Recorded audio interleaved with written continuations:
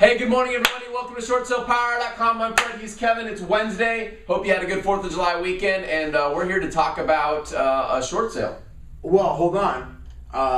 Since it's no longer before the 4th of July, if you have not purchased your tickets for Short Sales Gone Wild in San Jose, California on August 4th, you've already missed out on a discount. Now, there's another early bird discount available to you for a few more days, but you've already missed out on the low ticket price that happened pre-4th of July. Don't cry to me about, can I get a code? No, we will not refund the difference. No.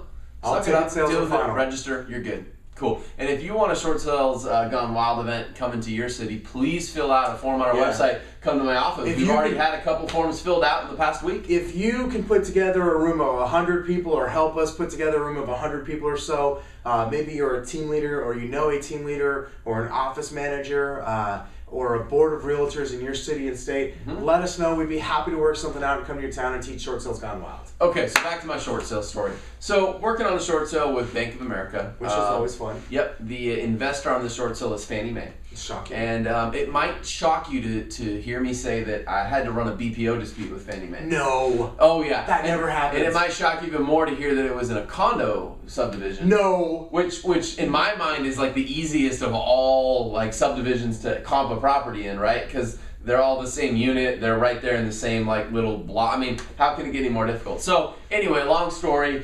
Fight the BPO value, get the buyer to bring their offer up a little bit, okay? But fight the BPO value in a major way. Bring the BPO value down from what was like 95,000 down to like 70 something, right? A big dispute. Huge difference. Then Fannie Mae comes back and says, well, we don't want to pay the HOA fees. Of course they don't. Of course they don't. So in this particular situation, I actually went to the homeowner and worked with them to get their agreement to pay for the HOA fees, right? Yeah. Okay, and they did that. But the story I want to bring up today is that even though my homeowners agreed to do that, I just want to fill you in on a little something I'm doing behind the scenes right now. I have continued to escalate the issue.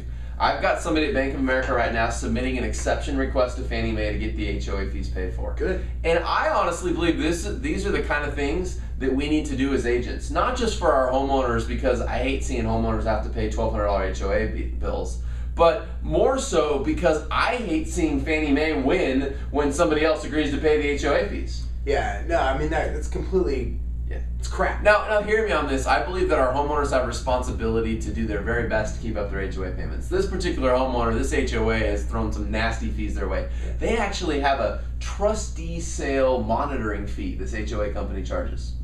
They charge like a $75 fee to monitor the trustee sale. That's just a ripoff. Like, you know what? I'm so sick of HOA companies and management companies. Like, hey, government, I'm glad you're passing over the homeowner. all these laws around Mars and stuff. Why don't you pass a flipping law for HOA companies to stop charging made-up fees? Pass a law that actually protects the freaking consumer for once. Yeah. Just for once. Okay, so that was a side topic. Anyway, back to the story. So the idea here is what I want you to know is that you can actually continue negotiating a short sale even after you have an approval. I already have the homeowner agreeing to pay the HOA fees. I received the approval on the short sale yesterday. After I received the approval, though, I went back and asked for an exception to be made. Nice. And I made sure that when I asked for it, I said, now I want to know for sure that this is not going to, in any way, shape, or form, affect the current approval I have, meaning that they can withdraw it or change it. And I have in writing from the B of A representative, who's a manager I've worked with before, saying, no, you have an approval, we already have it on file, it's good, it's valid, nothing can be changed, but I will submit an exception request. And that's the extra kind of stuff you can do for your homeowners, and you can do to fight the investors that want to just not pay HOA fees. Because I tell you what, if I'm able to get some or all the HOA paid for, I'm going to have one happy homeowner now who's going to refer me a lot of deals because she's already expecting to pay over $1,000 in HOA fees. Absolutely. So I just want to share that. I thought it's a good lesson in what goes on behind the scenes in short sale negotiation, that even when we have an approval, it doesn't always mean we're done negotiating. Well, absolutely. We've taken approvals at 5% just to get the approval and have it in hand, and then gone back and negotiated for a higher commission and escalated the file. Absolutely. Why not? Why wouldn't we?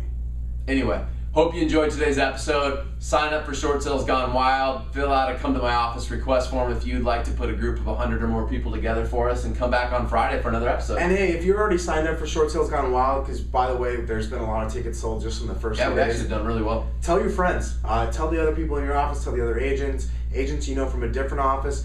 Bring them on down. Like, let's get as many people there as possible. It's going to be a great class. It'll be our first time rolling out this new content, and I can guarantee you don't want to miss it. I'm excited. All right, 1, 2, 3. Short sale power hour. Short sales power hour. Crush it. Did you like that?